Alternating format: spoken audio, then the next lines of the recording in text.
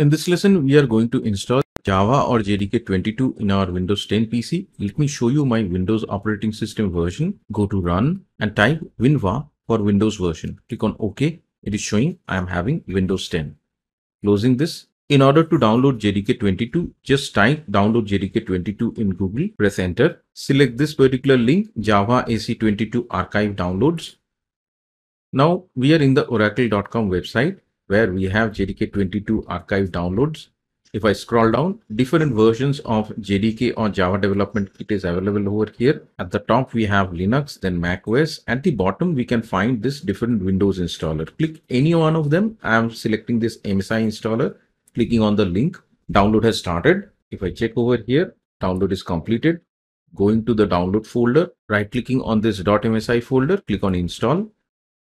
Click next. Here it is showing the path where the JDK is going to be installed. You can keep it as is, but generally what I do, as I install multiple JDKs, I keep it on a common location. So I have a specific directory over here. Let me go to that. This is the folder. I'm copying this path, going back to this installer, click on change. And instead of program files, I'm placing my custom directory path over here. You can keep the path as is as well. It's up to you. I'm clicking OK. Next, installation started now. You can see the message Java AC Development Kit 22 successfully installed. Click on close. Now, the next step, we need to go to this JDK 22 location and copy this. We need to set the Java home variable over here. Click on this search, type env, edit system environment variables. Click over here. Click on environment variables.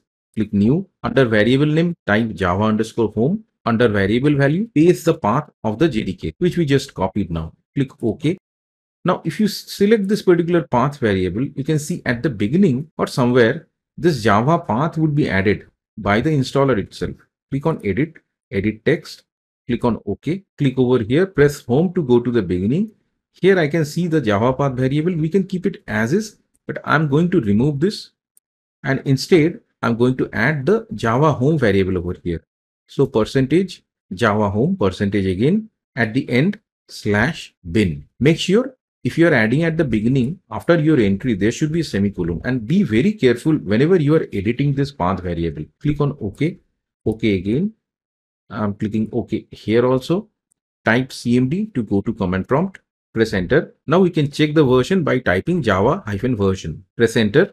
Here it says Java version 22.0.2. It's present over there. So we have successfully installed Java 22 in our Windows system.